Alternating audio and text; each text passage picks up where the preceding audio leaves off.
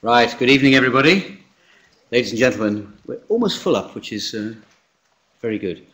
Welcome to the Geological Society of London and to this, the third Shell lecture for 2013, entitled Exceptionally Preserved Fossils, Windows on the Evolution of Life.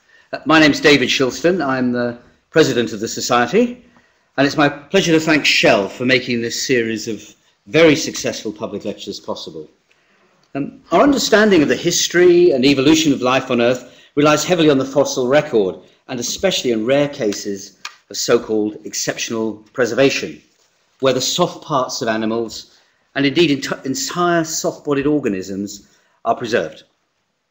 Such exceptionally preserved fossils provide unique insights into animal palaeobiology and the true nature of biodiversity, and they have proved crucial in filling the gaps that bedevil the fossil record.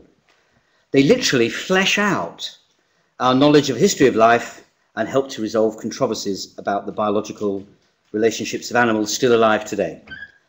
Our speaker today is David Siveter, Emeritus Professor of Paleontology at the University of Leicester and a former chairman of the Paleontological Society, a society which is rather larger than its name suggests. Ladies and gentlemen, please welcome Professor Siveter.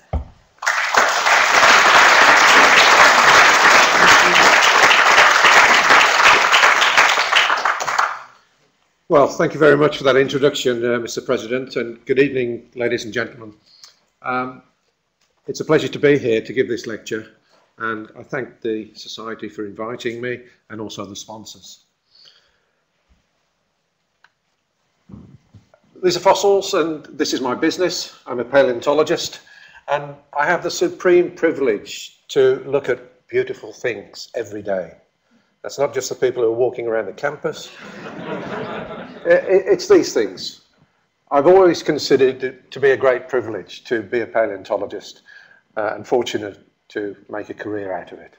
So fossils vary in their shapes and sizes, from minute pinhead-sized fossils like this, to dinner plate fish, to fellows like this, which every schoolboy knows. This is a Tyrannosaurus rex, which I fortunately had the great privilege of putting together for an exhibition, which still stands in my university geology department. Did this about 3 or 4 years ago, and not many paleontologists can say that they put a T-Rex together, but I have, and that's almost a crowning glory on my career. But although fossils are beautiful and aesthetically they're so beautiful to look at, we mustn't forget that fossils are, to us, very important scientific tools. So I'd just like to take a few moments, if I may, to tell you why fossils are important. Firstly, they help us reconstruct lost worlds. The rocks that you see here are of Silurian age, 425 million years. It's a quarry in the Welsh Borderland in the county of Shropshire.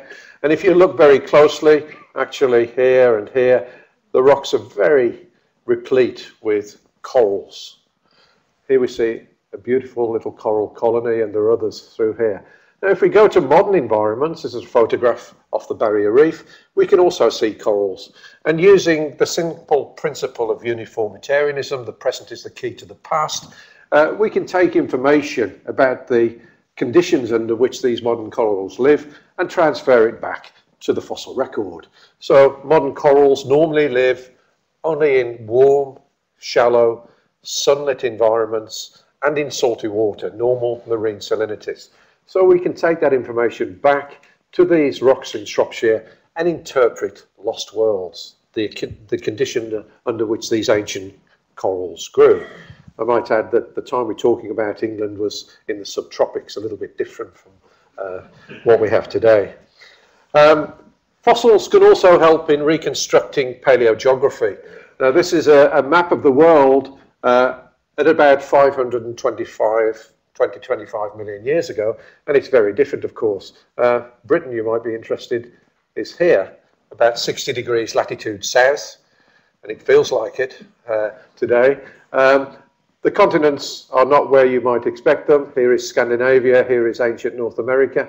And that picture of ancient paleogeography was put together using a lot of geological information, from structural geology and plate tectonics to geophysics. But also the point I want to make is that us paleontologists have a crucial part to play in assembling ancient continents and testing ancient paleogeography from an entirely different and independent viewpoint.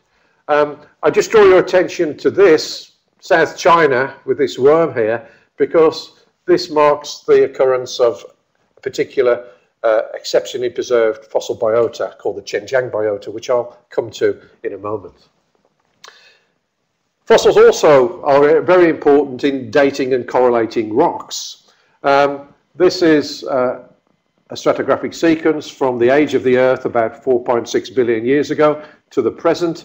And fossils occur in layers, and they can be used to characterize layers, as William Smith, whose beautiful portrait adorns the reception area here at the Geological Society, as he instructed us in the early 19th century. Fossil layers are characterized by, layers of rock are characterized by different types of fossils, and we can use this characterization to date layers and hence to correlate them across the globe. The other facet which is importantly illustrated in this slide is that, of course, life changes through time. Evolution takes place from very primitive forms of life here, 2, even 3 billion years plus, some people would argue, to forms of life with nucleus in the cell, to forms of life that we recognize today. There's a gradual change. Now, of course, it was Darwin who gave us the mechanism for evolution by natural selection, but one might argue that fossils provide the direct evidence. We can go out and test theories using fossil evidence in the rock record. The fossil record is pretty damn good, actually. Possibly better than we might expect. Perhaps various estimates, but perhaps 15% of life forms are eventually fossilized. Many types of life are lost to the fossil record. They are not preserved. So the fossil record is biased. So if we can find fossil biotas which lessens that biased nature, these are very important. And this is what is the subject of my talk this evening. This is how paleontologists normally operate. Here we have a large Jurassic vertebrate being excavated, and we normally find bones, in this case vertebrates, or shells of animals. The chances of soft part preservation of something like a jellyfish are pretty slim. Here we come into the biased nature of the fossil record. And yet, the vast majority of animals living in marine environments today are either entirely soft-bodied or largely soft-bodied. So we stand the chance of losing in the fossil record a large part of life as it's evolved through time. Occasionally we find exceptionally preserved fossils like this mammoth from the Siberian tundra. And when we do that, when we've got the soft parts, the soft tissues and the hard parts, this is really the jewel in the paleontological crown. It gives us a window, an insight into the paleobiology of animals, the paleoecology of the biota that you're looking at, the evolution and affinity of these animals. It gives us that insight which would be impossible to get if the bones alone remained. So this is the nature of an exceptionally preserved biota. They have a special term, Lagerstätten. Essentially comes from German mining tradition, which means a kind of mother lode of fossils. And Lagerstätten are dotted through the geological record. There are about sort of 15 or so blockbusters, very important. But scattered all the way through the geological record, you might find examples of a fossil here and there showing exceptional preservation. And what I want to do now is to show you some exceptionally preserved biotas through time and concentrate on two in particular, which I and my colleagues have been working on. I suppose if I asked any schoolboy, or maybe anybody in this audience, name me one Lagerstätten, then this would come to mind. This is the iconic Burgess Shale, Cambrian in age, Middle Cambrian, and it was here in the first decade of the last century on these slopes that Charles Walcott discovered the famous Burgess Shale biota, of which this is one fossil. You can see that it has not only got the hard shell preserved, but also elements of the soft parts. These are antennae sticking from the front of this arthropod. And the Burgess Shale, for a century, has acted like a beacon of exceptionally preserved fossils. Much studied, much lauded, and hugely important scientifically. But in the last 20 years, there has been another Cambrian biota coming on stream, exceptionally preserved, which certainly rivals the Burgess Shale. And that biota is called the Xinjiang biota, and it occurs here. Many of you, I'm sure, have been to China. This is Emperor Wanli, who was the longest serving Ming emperor, ruled for 47 years. And of course, emperors had palaces. This is the Forbidden Palace.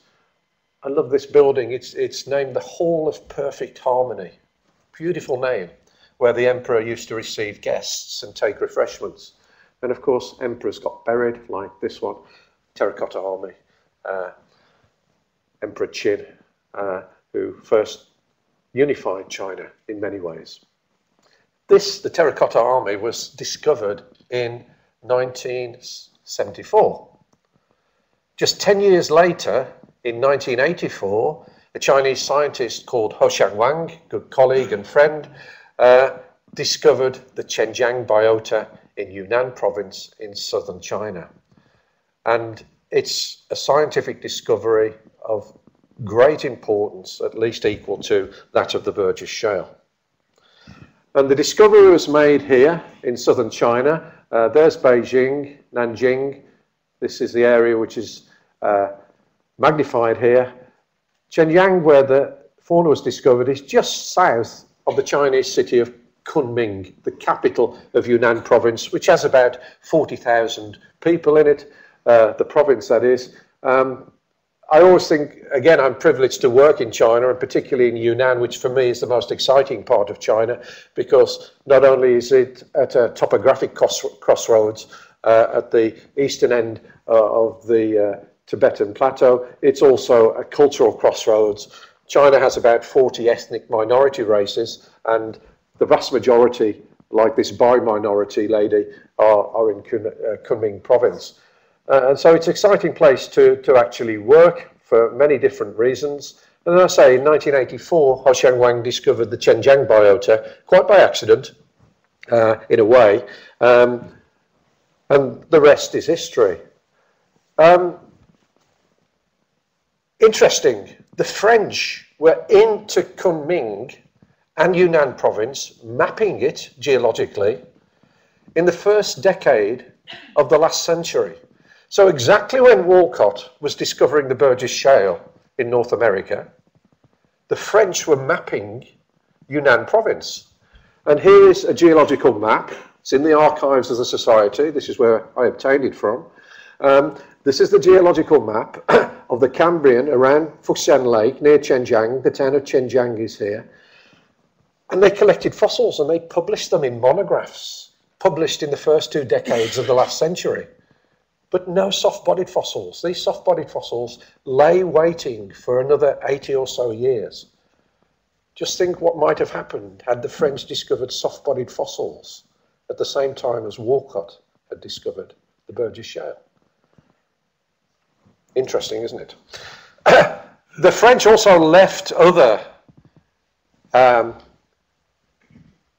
edifices on the landscape. I was amazed after fieldwork to find a Catholic church in southern China. And I was amazed to go into the church and find that the stained glass windows didn't have religious iconography. They are grapes. And these are vineyards. So here you have Chinese wine industry flourishing, and as we all know, they're buying up the world's best wine. Are they the 9th producer now, and probably about the 9th or 10th consumer of wine? So yes, this is funded now by Hong Kong money. But the French left a lot, but they didn't discover the Xinjiang biota. This is where we do our field work here in the hills surrounding Fushan Lake. Very beautiful area. And this is how we do it. We employ local labour. And forgive me, but it's very sexist. The guys actually do the backbreaking work of getting large chunks of rock, mudstone and siltstone, from the outcrop. And the ladies, who otherwise would be tending the paddy fields, the ladies are just brilliant at finding beautiful fossils. They have an eye which they develop very quickly. And they can find a fossil even where a professional paleontologist wouldn't find a fossil. So these are valuable members of the team breaking open rocks to discover fossils and what fossils they discover. This is a worm, 525 million years old and as fresh as a daisy. It's almost as if it died yesterday. It has all the features here of the anterior end preserved. This dark trace here is, we presume, to be the gut. So you're looking at the preservation of the last meal that this worm had all those millions of years ago. Worms are a common component of the Xinjiang biota, and we find trace fossils, the remains of traces through the sediment where presumably worm-like animals burrowed on their way to try and find food. So we have animals living in the sediment at that time. And we have animals living on the sediment at that time. Here we've got a purported sea anemone reconstructed here. This is the actual specimen. And here undoubtedly are sponges. Now sponges are just bags of jelly held together by mineral spicules, silica, calcite, in other cases. But here, and normally as paleontologists, we find them just as spicules in residues when we break down rock. We very rarely find complete ones. These are complete sponges. Here is the reconstruction on the sea bottom, and it would sit there filtering water through and obtaining food in that way. And these are of different sizes. And so even in the lower Cambrian, we had what ecologists would term tiering of animals. Animals sitting on the bottom at different sizes, grabbing different parts of the water column for food. That would be at a lower tier than that particular sponge. And every time I look at this animal, it's difficult to believe what you're looking at. You're almost hallucinating. It's a worm-like animal, but a worm with legs. 16 pairs of legs, and it used this to crawl across the substrate. It belongs to a group which paleontologists call lobopods, and some people would have that they are related to a modern group of animals called the velvet worms, the onychophores. Interestingly, modern velvet worms are terrestrially based, they live on land, but this is of course in a fully marine environment, so a different ecological aspect, but a beautiful specimen. And there's not just this genus, but other genera of lobopods. There are about half a dozen genera of lobopods now found in the Xinjiang biota. So this thing would be crawling on the bottom, and so would this thing here. This is a genus named after that lake, Fushan Lake, so this is Fuxanhuia, and it's a beautiful arthropod. You can see the segmentation here. There's the head shield. Notice, if you will, here, those there are eyes. This is the first time in the geological record that you have a lot of animals with eyes in the lower Cambrian. Just think what that means in ecological terms. For the first time, animals can see, and they can be seen. For the first time, animals can hunt, and they can be hunted. It's not too difficult to see a kind of ecological arms race developing because of the advent of vision. This pair of diagrams comes from a paper by Marshall Yar, actually one of my ex-research students with colleagues at Leicester, who is now at the Natural History Museum working with Greg Edgecombe. And in Nature, late last year, she published a specimen of Fuchs-Hanhua, which showed the eyes here, and this, incredibly, is the brain. So we have the eye capsules here with nerve centers, the retina, and various parts of the brain which operate appendages. It's an incredible feat of preservation to have such detail preserved. This is a reconstruction of Fuchs-Hanhua as it might have appeared walking on the sea bottom. And we have animals that are swimming off the bottom in the water column, perhaps near the bottom. This is a beautifully preserved arthropod called Leancolia.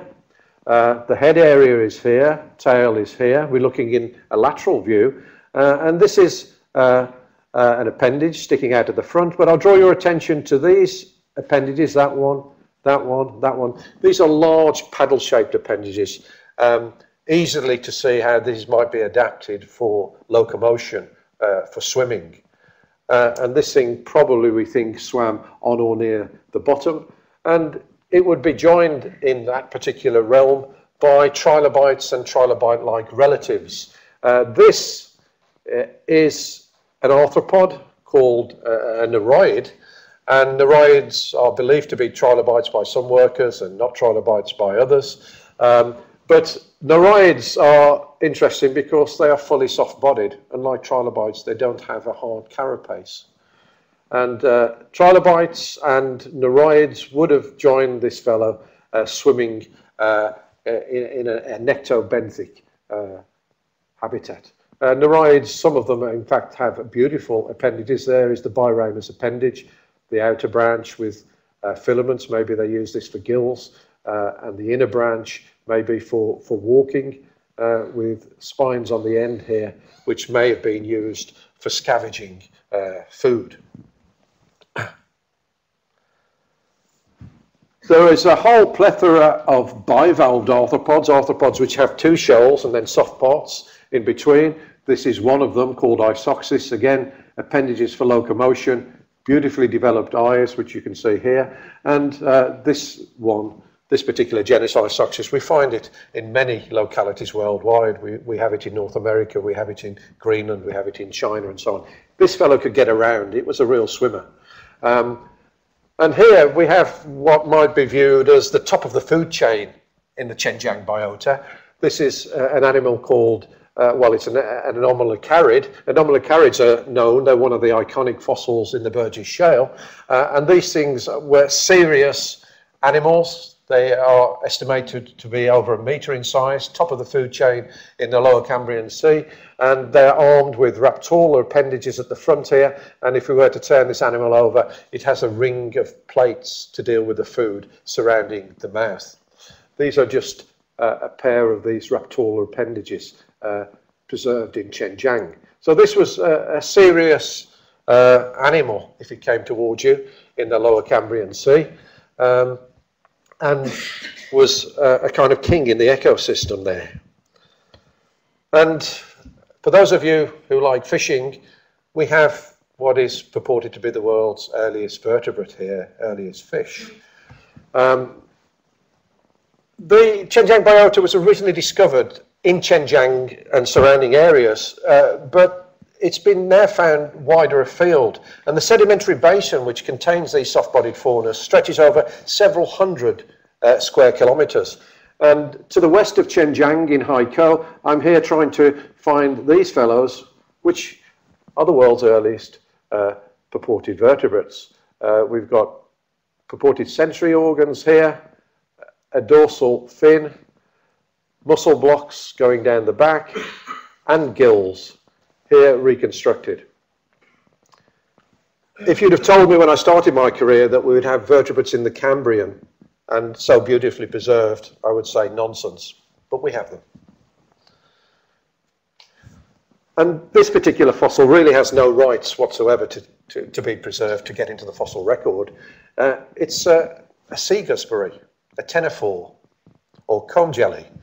And here it is in all its glory, and it locomotes through the water column by having rows of cilia aligned along its body area. And it has tentacles here, which is used in the modern sea gooseberries to get food. This is just a bag of jelly and shouldn't really be preserved in rocks 525 million years old, but it is. So we can put this kind of information together and see that animals in the lower Cambrian were doing all the kinds of things that we expect animals to do at the present time. We have animals floating in the water column and swimming in the water column. This is that large predator, by the way, anomalocarid, dealing with one of its prey. There's the ring of plates around its mouth, grasping the prey. It looks like an arthropod there, grasping the prey with these raptoral appendages. We've got animals on the bottom, rooted on the bottom. We've got animals vagile, crawling across the bottom. We've got animals burrowing into the sediment. So this image tells us two things really. Firstly, the Xinjiang biota is the most important biota in the world for reconstructing lower Cambrian ecosystems. There are other deposits, as I'll mention later on in the lecture, but this is the most complete and diverse. There are more than 200 species and 16 phyla described now from the Xinjiang biota. And you're looking at a snap picture of the world's earliest complex marine ecosystem. And this thing would probably have been repeated, not just in China, but elsewhere. This is a very interesting fossil from Xinjiang, and when we saw it down the microscope, we couldn't quite believe what we were looking at. It's a chain, a daisy chain of fossils, and there are more than 20 individuals here, and when you look at them in detail, you'll find that one individual, it has a shell and a tail with segments. It's got its tail popped into the front end of the animal behind it. And there's a polarity to these animals. They're all facing in the same way. They're not random. And for our money, we described this in Science about 3 years ago. For our money, this is an arthropod. It's got all the characteristics one might like to find in an arthropod, except for legs. We don't have the legs, which is unfortunate, the appendages. But what was it doing? Why were these arthropods 525 million years ago in a daisy chain? We tried to look to modern analogues to see if we could find some hints. Were they doing it for defense, for protection? Were they doing it for migration? For example, lobsters migrate in a train. If you go to the Caribbean, you'll find lobsters migrating in a train. But there's a very big difference between a train and a chain. This is an integrated linear chain with polarity. So what were they doing? Defense, migration, sex? Were they coupling for reproduction? Answers on a postcard, please, because we couldn't answer that question. But what it gives us here is a snapshot of the earliest good example of collective behavior in animals. If I go to China and I see a group of Chinese school children walking outside school, they walk exactly like that, hand in hand in a chain. It's collective behavior. This is collective behavior in arthropods. And the Xinjiang biota throws up real oddities we're not able to explain easily. And it gives us a lot of thought as to how animal body plans are assembled together. This is the eponymous genus called Yunanozoon, after Yunnan province, and it is what you see. What are these? Are these segments? Is it an arthropod? Are they muscle blocks? Is it a chordate? Is it a worm? What are these holes here? Are they areas which some people have suggested for gills. The take-home message here is that we don't know, in many cases, what some of the animals are. We are still learning about their true affinity. But here you have a case in point of animals assembling a peculiar body plan, and that's important to try and determine what it is if we're to sort out relationships and evolution. The Xinjiang biota is by no means the only exceptionally preserved biota in the world from the Lower Cambrian. We have other exceptionally preserved fossils like this one we published 4 or 5 years ago now. This is a millimetre long micro-arthropod, less than the size of a pinhead, but all the appendages beautifully preserved, including these epipods and beautiful eyes. All that in a pinhead. Same age as Xinjiang.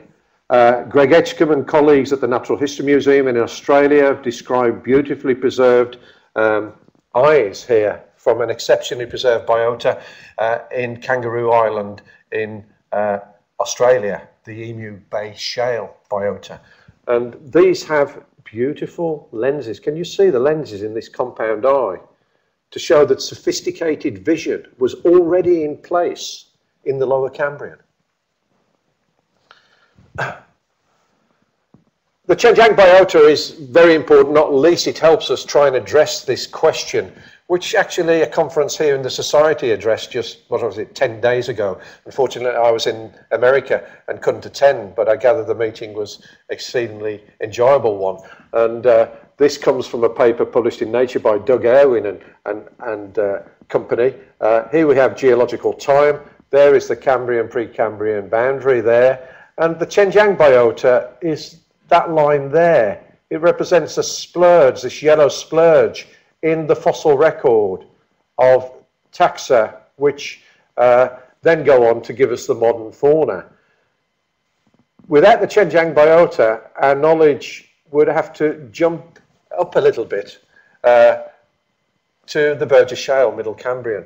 But here we have in Cambrian Series 2, Stage 3, the Xinjiang biota. Of course, the Cambrian radiation is one of the old chestnuts of paleontology. Is it fact or is it fiction? Did it really happen? And if it happened, why did it happen? As I say, a whole conference was held on that recently, so I don't intend to open that debate here. But Doug Irwin, in his elegant paper in Nature, said that the developmental toolkit, the genetic changes needed to assemble all these various forms of life, came from the Cryogenian, from about 640 to 800 or so million years. The developmental toolkit in terms of genes was assembled then. And what we get here in the late Precambrian and, oops, oh, I think my pointer's just gone dead on me. Well, oh no, it's there. What we get in the higher part of the column in the Cambrian is, in fact, the ecological success story of the genetic changes that were occurring lower down in the geological record. Of course, this man, Charles Darwin, scratched his head long and hard about the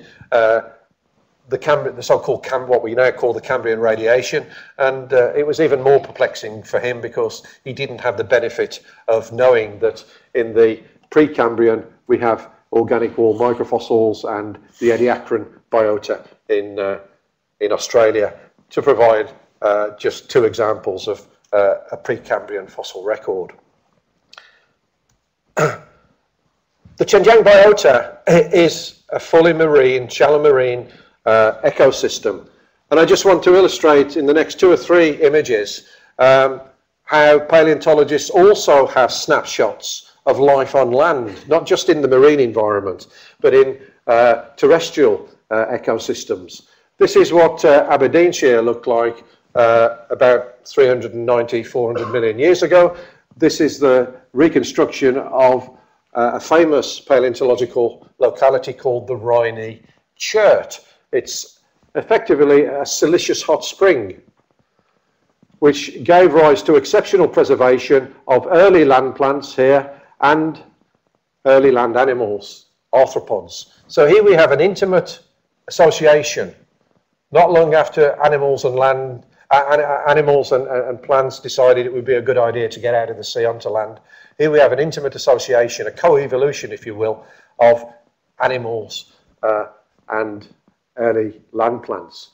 And the Rhynie chert is not only important in giving us this snapshot of this co-evolutionary phenomenon, but also it contains the world's earliest insects. If we jump up the stratigraphic column, then we can jump to this iconic fossil, Archaeopteryx, which, of course, there is a specimen in the Natural History Museum and specimens in Berlin. And Archaeopteryx gives us one of those very important fossils which often are termed loosely missing links. The skeleton is reptilian-like, but of course it contains feathers. And once lauded as a bird, we know this to be a kind of what we call now in the trade a dino bird. It's a therapsid dinosaur with feathers. And this specimen is a famous one. And even more recently, dino birds like Archaeopteryx, which gives us information about the transition between two major groups of animals. Dinosaurs like Archaeopteryx, similar, have been found in China, in the Cretaceous of China, for example. This is one of them. When I assembled the exhibition on T-Rex in my department at Leicester, the basis of my display was flying dinosaurs, the evolution of flight and the birds, and I wanted a dino bird to go in the exhibition. You'll be surprised how much I was asked to pay for one, and there's all kinds of legal and ethical reasons why I shouldn't purchase one. So I had one cast at the Vertebrate Paleontology Institute in Beijing. And then, of course, I said it'd be a great idea to have a model, wouldn't it, of my dino bird. This is a Cretaceous dino bird, a dinosaur with feathers. I thought it'd be a great idea to have a model. And then the call came back from Toronto, where I was having T-Rex manufactured. What colour would you like your bird? I never really thought about that. And I said, oh gosh, maybe off the shoulder pink, or I don't know. And this was when I was putting the exhibition together about 4 years ago. Now, subsequently, we have colleagues like Mike Benton in Bristol and others who've published in learned journals that we can get pigments, melanosomes they're called, from dino birds, and we can analyse these pigments geochemically. Don't ask me how, because it's not my field, but we can analyse these pigments geochemically and work out what the colour scheme of ancient vertebrates would be, where these melanosomes are found.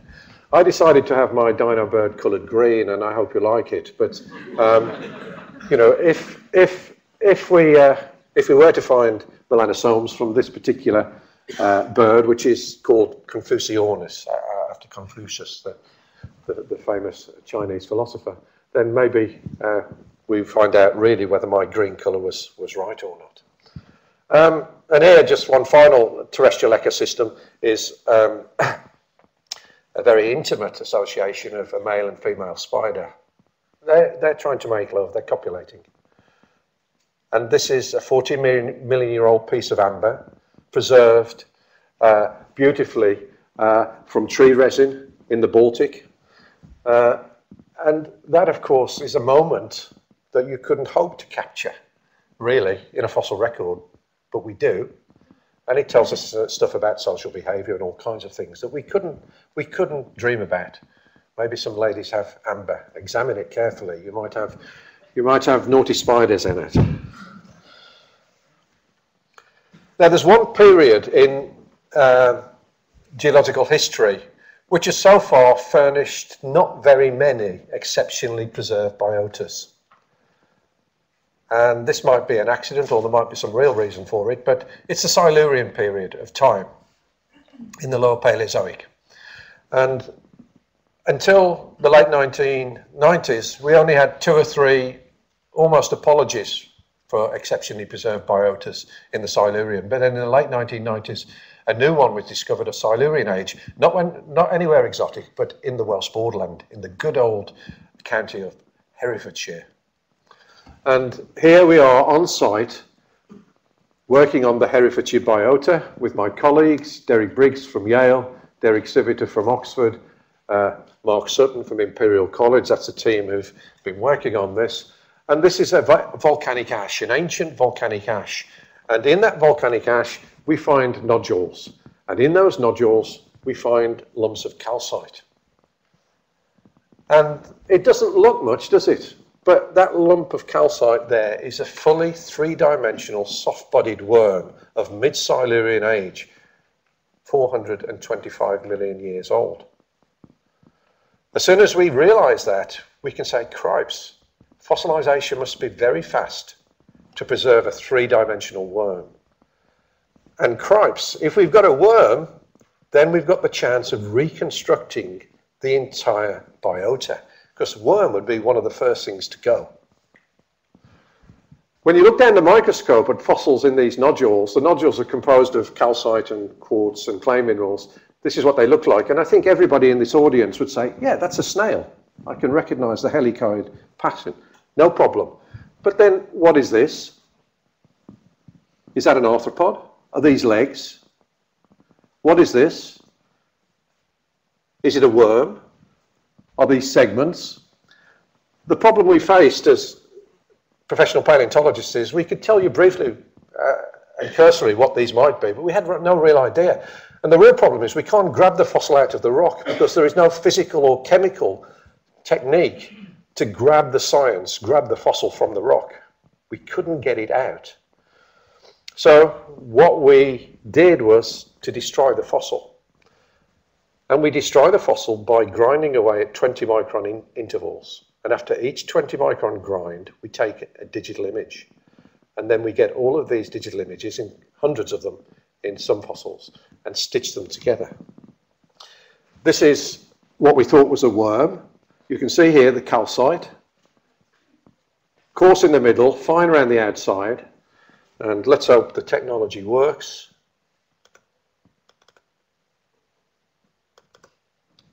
We're grinding away. This is a video file through that 40 millimeter fossil.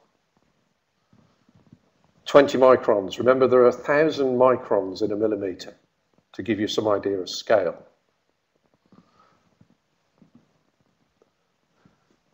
So the fossil is gone, but we have all the digital information. And when we stitch that together, this is the fossil.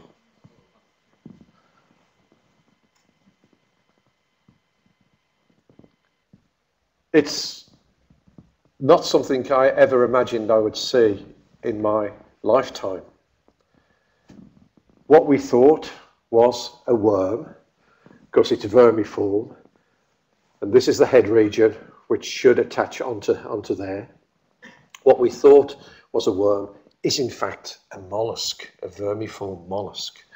How many worms do you know with shells on the back? You don't. It has shells on the back, spines throughout. This area here is a cavity with gills inside. And this worm is a primitive worm, and it's telling us something fundamental about the relationship of primitive molluscs. These are 2 primitive groups of molluscs. This is a polyplacophorus. It has many shells.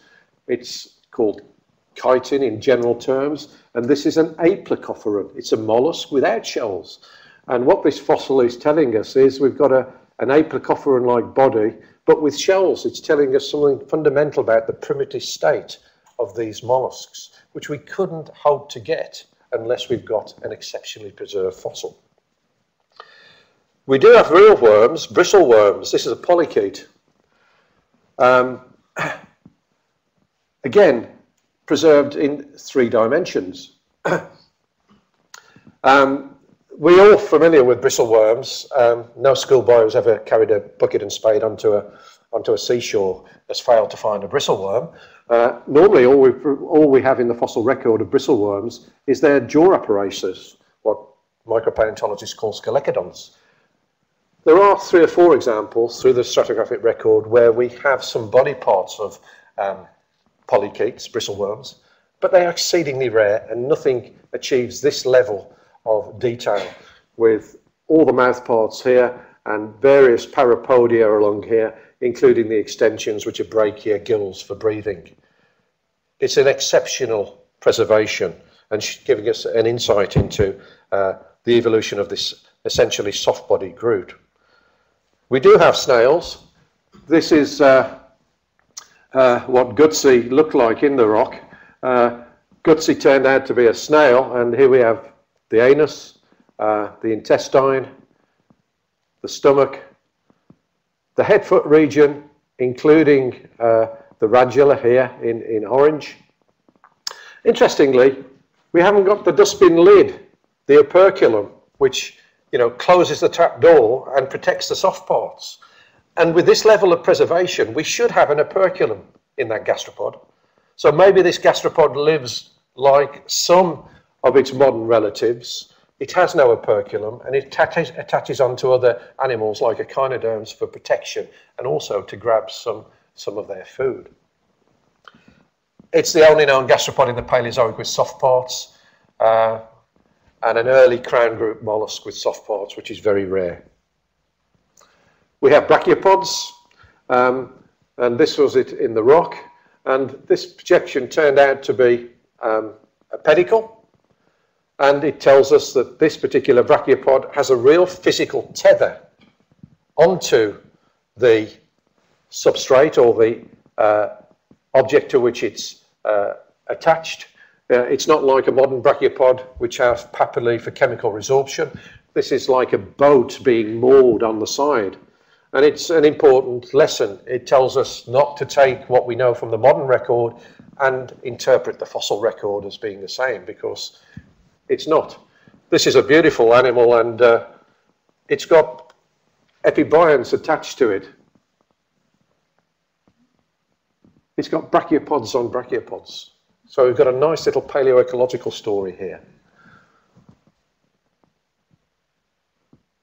And if I had time, we could dissect that and show you the lophophore inside. This was the first fossil we found in Herefordshire, and it's stunning because it's only 6 millimeters long, but it's beautiful with all these appendages here and gills at the bottom. This is what we called Ophicolus, because the locality in Herefordshire is not too far from Offa's Dyke. So Ophicolus is a kind of iconic fossil, and as I say, from tail to head 6 millimeters, and what you're looking at here is an early example of lineages which led to the king crab, the modern Limulus. A word about how these things were preserved.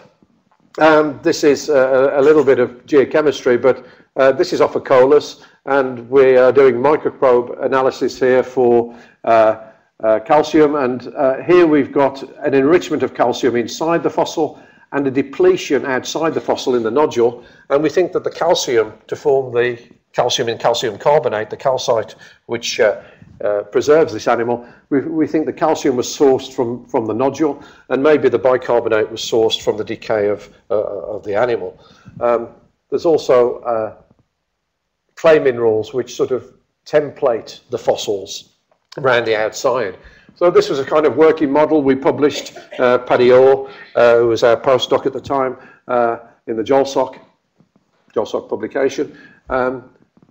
Volcano set off, submerged and smothered animals. Then the animals started to decay, but at the same time, an envelope of clay minerals went around the outside. And then this is the part which we really haven't cracked. How do you preserve a three-dimensional fossil and quickly infuse calcium carbonate in it and just preserve it like that in a snapshot of time before you get collapse? Very difficult. We have a PhD student, David Riley at Leicester, who's hoping to provide some of the answers, but it's very difficult. Then the nodule formed. We think the nodule was almost penny-contemporaneous with the formation of calcite, and the nodule, of course, gives you the long-term preservability of the fossil itself. We have other arthropods. This was Straggly. Straggly was, or the Flying Fortress, as it was sometimes called, was in our collections for several years. We had one specimen. We don't like to send a specimen to the guillotine unless we've got two specimens, for obvious reasons. But in the end, our frustration overcame the better of us, and when we reconstructed it, it was a Silurian sea spider, a pycnogonid. And modern pycnogonids like this one, of course, are very common in modern seas, from the Arctic to the tropics. They're found at several thousand meters depth. They're very rare in the fossil record. There are a few examples in the Devonian, the Hundsruck slate in Germany, the bits and pieces in the Cambrian, the Austin in the Baltic. But really, this is the best preserved fossil pycnogonid we have from the fossil record. Humpy turned out to be a malacostracon. You can see why we called it Humpy. That was the shell. Humpy was a malacostracon. It's a relative of the shrimp and the lobster and the crab. Beautiful developed appendages, beautiful eyes here at the front. And Trunky was a revelation because we had two specimens of Trunky, and it turned out to be nothing less than a Silurian barnacle. But two stages in the life cycle of a Silurian barnacle. This is the free-living larval stage.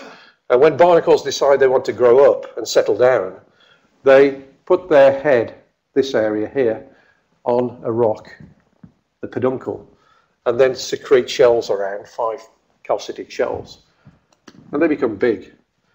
The life cycle of a barnacle hasn't changed in 425 million years. And here we have a nice little example of bioerosion. This is a famous fossil for many reasons. I should almost say infamous fossil. This is Horny, and Horny, because of these horn-like projections, turned out to be a microarthropod, an ostracod. Now, any of you who've got ponds or lakes or rivers near your homes have ostracods. They're the commonest form of arthropod in the fossil record. They are present in their countless thousands of species today. And here we have a 4-5 millimeter long Silurian ostracod. And when we dissect it virtually, we have all the appendages. We have the first appendage, the second appendage, the mandible, the third, fourth, and fifth appendages. This is a seventh, and this is the gills. And here we have, incredibly, the penis preserved. So you're looking at the world's oldest phallic organ. And the general body plan of this Silurian ostracod is exactly the same as that modern counterpart from Japan. Here's the penis, there are the gills, and so on. The basic body plan hasn't changed in this group over all those millions of years. And just this one find extended back the palaeobiology of our knowledge of this group by more than 200 million years. And of course, we've got the world's earliest male here, if you will. And the world's media, of course, had a field day with this. I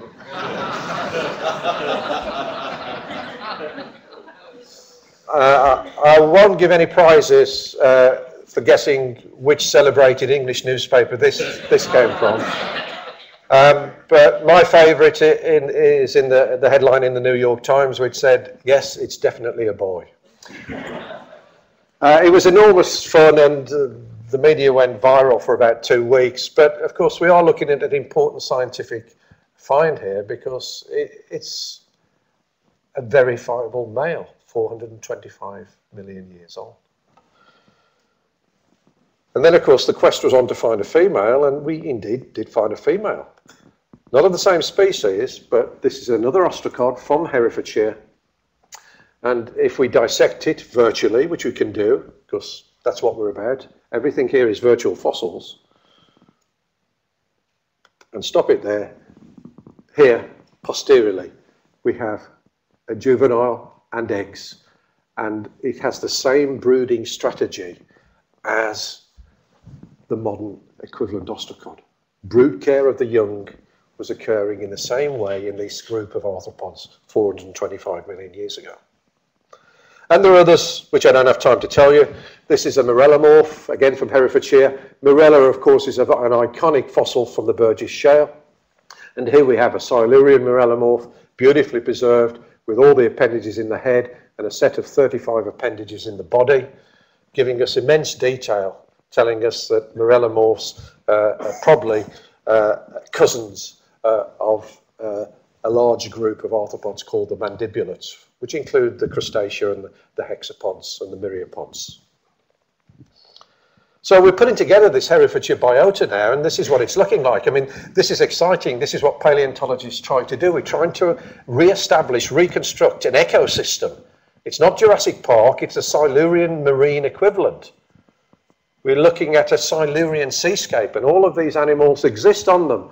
And we've published most of these now, and some to be published. This thing here is a genus of ostracod called Pauline, which we beautiful ostracod, another ostracod which we published before Christmas in the Proceedings of the Royal Society. And of course, because we've got this information digitally, that's wonderful. We were fortunate enough to be accepted to exhibit at the Royal Society Summer Exhibition a few years ago. And we thought, well, we want some models. And of course, because we've got the information digitally, we can take it along to a rapid prototype laboratory, and overnight they will sinter out our models, sitting on Silurian sand, if you will. So this is spiny, this is hairy, this is leggy, all reconstructed. And remember, these aren't sort of reconstructions in the sense that they're model reconstructions. These are real individual animals that lived on a seabed, warts and all, because they are assembled from real data, from individual fossils. Just to give you a flavour to finish off, these are some of the animals which we've just published or almost on the point of publishing.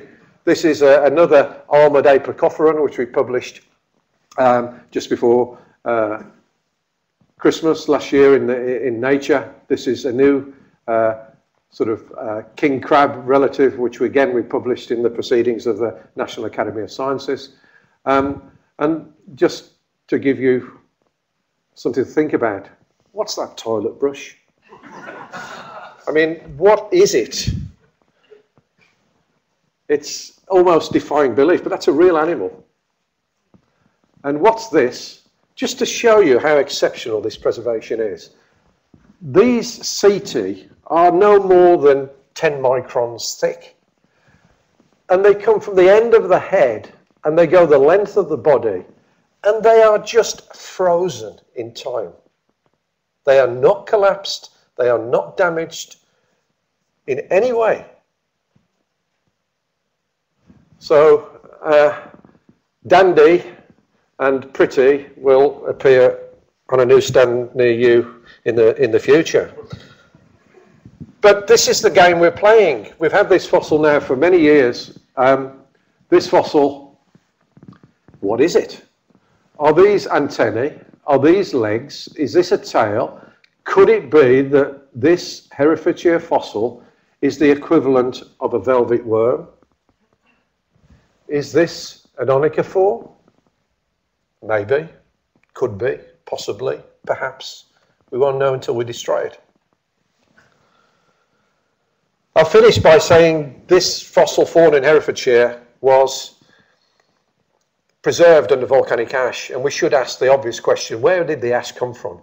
Now, for those of you who know about volcanicity in the geological column, there ain't much volcanicity in mid-Silurian times in England and Wales. There's a lot, for example, in the Czech Republic, but the Czech Republic, at the time we're speaking of, was thousands of kilometres away across an ocean. That's not to say that volcanic ash doesn't travel, it does. So it could be that the Czech Republic was responsible for the volcanicity, which gave us this exceptional biota. But the obvious candidate, actually, is nearer home. Some of you might recognise this beautiful landscape. This is the Dingle Peninsula in Southwest Ireland. So if you jump off here and start to swim, the next stop is New England.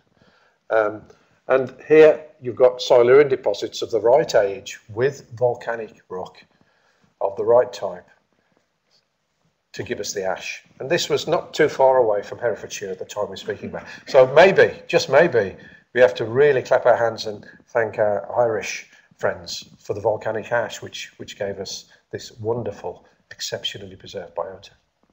Okay, thank you.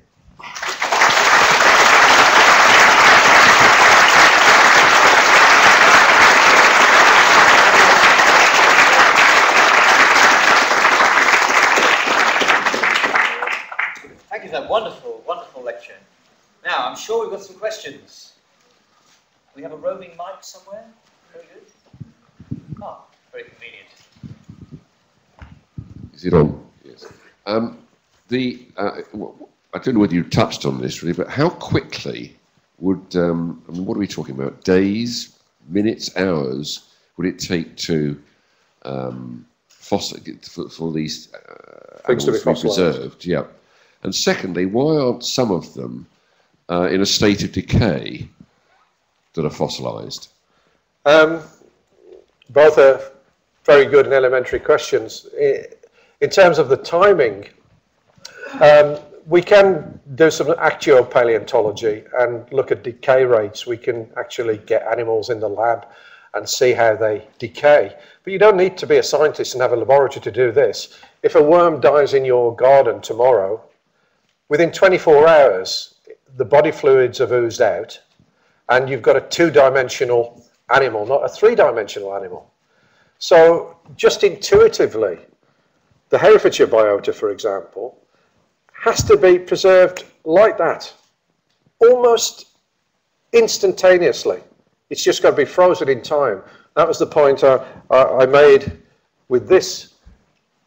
This thing here has got no distortion, no decay whatsoever. So it has to be instantaneous inrush of the mineralization to preserve the three-dimensionality. It also probably has to be smothered rather quickly so that scavengers can't actually prey on it. All of these factors probably played a part. Second point. Sorry, the second point was? Why aren't some fossils? Because I think they were, in the case of Herefordshire, they were mineralized very quickly and smothered and incorporated into the nodule very quickly. We know from geochemical work that the nodule formation was probably almost penny-contemporaneous with the formation of calcite to preserve the three-dimensionality of the fossil itself. And undoubtedly the nodule then preserved the long-term prospects of the fossil.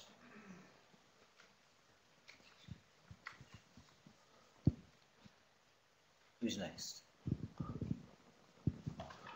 So, was there something in the Cambrian or early Paleozoic that kind of allowed this exceptional preservation? That's been the subject of papers by other colleagues, particularly the Cambridge group. And it seems as if in the Cambrian there was widespread anoxia, which helped to preserve animals. I mean, exceptional preservation comes about through a number of factors. One is entrapment in some way. An animal is preserved in ice or pickled in some way or mummified in some way. An animal is smothered very quickly, that also helps. And if animals die and are preserved in anoxic environments, reduced oxygen conditions, that also cuts down microbial decay. So in the Cambrian, it's thought that anoxia was widespread in some areas and at some times, and this probably helped. Also, there's a question of biotubation. And it seems that biotubation, animals going through the mud, was an increased factor in the Ordovician. And to some extent, that may have been responsible for cutting out the taphonomic window which is present in the Cambrian, because heaven knows the Cambrian has more than a respectable share, more than its fair share of exceptionally preserved biotas. Mm-hmm. Up the front there, here. Oh, there we are. If you had a choice, where would you like to find a Leichstadt in the future? At what age? Yeah, I mean, it's one of the nice things about a paleontologist's job, that whenever you go out into the field, you don't know really what you're going to find. All the blockbuster Lagerstätten was, chanced upon by accident. I mean, legend has it that Walcott was riding his horse and stumbled across a block and got off, and there was a Burgess shell fossil. The Chenjiang biota, it's one of the blockbusters, at least equal to Burgess. By the way, we helped to write the Chinese government application to make Chenjiang a World Heritage Site, and it achieved that status in St. Petersburg. UNESCO approved it as a World Heritage Site last year. Where would I go? Anywhere there is fieldwork to be done. The Herefordshire fauna was discovered in a way by chance and some diligence. It's serendipity.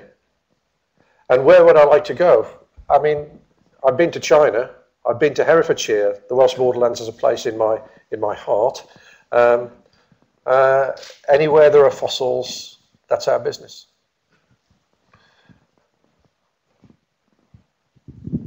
Two at the back. Oh, one on the side. Great. A few years ago, there was a fraud perpetrated in China. I think it was a bird fossil. Yeah. And it was very well done and fooled people for some time. Yes. Are you concerned that this is still going on? Yes, I know the incident you're talking about, and of course it brought huge disrepute onto the individuals and institutes involved, and that was unfortunate. I'm not concerned that we have any such incidents with Chenjiang. What they did in that case was effectively fabricate different pieces of vertebrate and put them together. But this is not a new activity.